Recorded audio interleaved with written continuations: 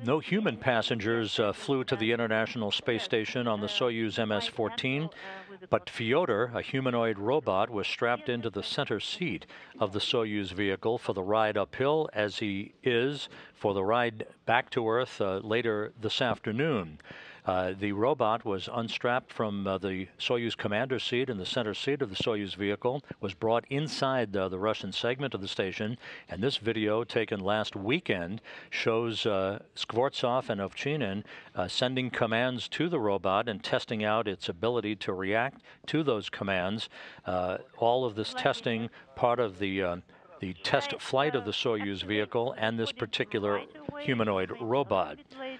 Other refinements to this robot will be made in the future, and the Russian space officials will analyze its performance while on board the International Space Station before any determination is made for a reflight of this hardware.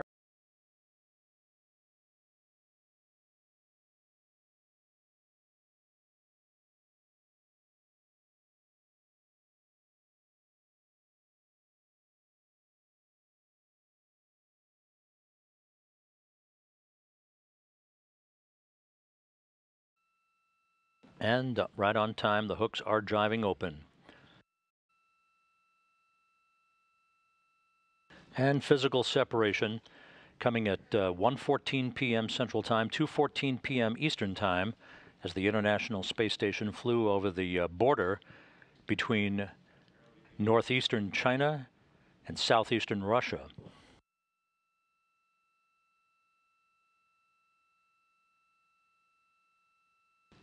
So after 11 days of the International Space Station, the unpiloted Soyuz MS-14 is now flying free, headed for a landing on the south central steppe of Kazakhstan about 2 hours and 20 minutes from now.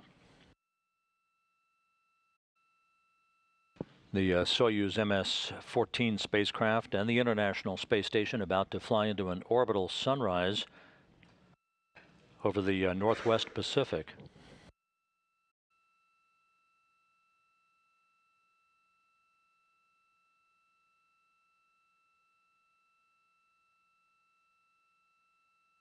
And the first separation burn is underway.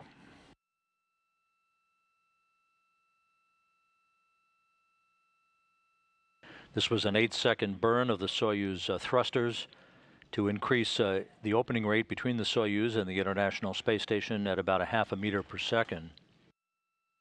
This view now from a camera on the truss of the International Space Station